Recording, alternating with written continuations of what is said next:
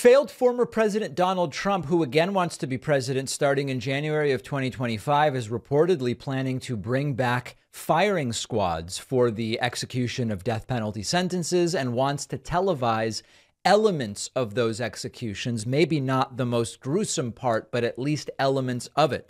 This is all part of Trump's, I guess, new look 2024 campaign in which he's talking about executing drug dealers who he falsely claims are responsible for 500 deaths each. A line he has often repeated at rallies. There is a wild Rolling Stone article by Azawin Subsang and Patrick Rice. Trump plans to bring back firing squads, group executions, if he retakes the White House.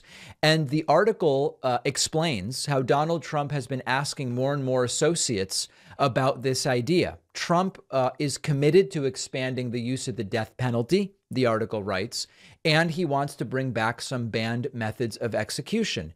He has even, one source says, mused about televising footage of executions, including showing condemned prisoners in the final moments of their lives. This is very deranged. It is extraordinarily authoritarian, and we should all be genuinely scared about it. The article continues. Trump has talked about bringing back death by firing squad, by hanging, and according to two of the sources, possibly even by guillotine. He has also discussed group executions, and he floated these ideas while discussing planned campaign rhetoric and policy desires, as well as his disdain for Biden's approach to crime. Here's another wild element to this. In at least one instance late last year, Trump privately mused about possibly creating a flashy, government-backed video ad campaign, which would accompany a federal revival of these execution methods. In the vision that Trump has, the videos would have footage from the new executions, if not from the exact moments of death. The source told Rolling Stone, the former president believes this would help put the fear of God into violent criminals. He wanted to do some of these things when he was in office, but for whatever reasons, he didn't have the chance. For whatever reason, Trump wasn't able to bring back death by guillotine and then televise the executions. We don't know why. He just wasn't able to do it. So this is really, really scary and crazy, and we are all right to see this and to cringe and to say, what the hell is this about? This guy is sick. But there's another more practical question I'm wondering about. Is this going to get out the vote? Is there a desire from your average Republican voter to have new and more, not new, to revive the more brutal forms of carrying out execution and death sentences, like the guillotine and firing squads? What about group executions? I mean, you know, the sort of funny, there's very little that's funny about this. Very, very little. It's genuinely horrifying.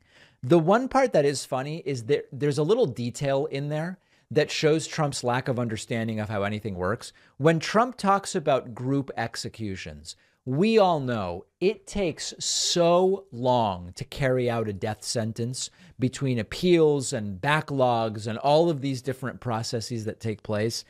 The idea that it would even be logistically possible to coordinate multiple federal executions on the same day and do it as a group, forget about the morality of it, forget about what it means for the country, forget about all. The idea that it would even be logistically possible to carry that out just shows Trump's complete and total lack of understanding of how anything works and a complete lack of a connection to reality. But he wants to do it. My question is there really an appetite for this, even from Republican voters who were willing to vote Trump? Do they want this? I have a hard time believing that they do. One of our sponsors is Zippix nicotine toothpicks. Don't you think it's time you stopped putting smoke and vape oils in your lungs? Zippix toothpicks are a convenient way to curb the nicotine cravings. Zippix toothpicks are super discreet. You can use them anytime, anywhere smoking and vaping aren't allowed, including flights, sporting events, in restaurants. They're available in 6 different flavors with options of 2 and 3 milligrams of nicotine. If you're not a nicotine user, Zippix also offers caffeine and B12 infused toothpicks. Zippix has already helped tens of thousands of customers ditch the cigarettes, ditch the vapes.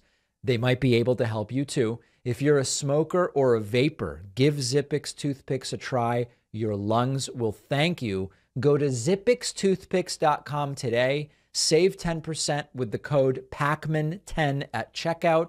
Just remember, you must be 21 or older to order. The link is down below.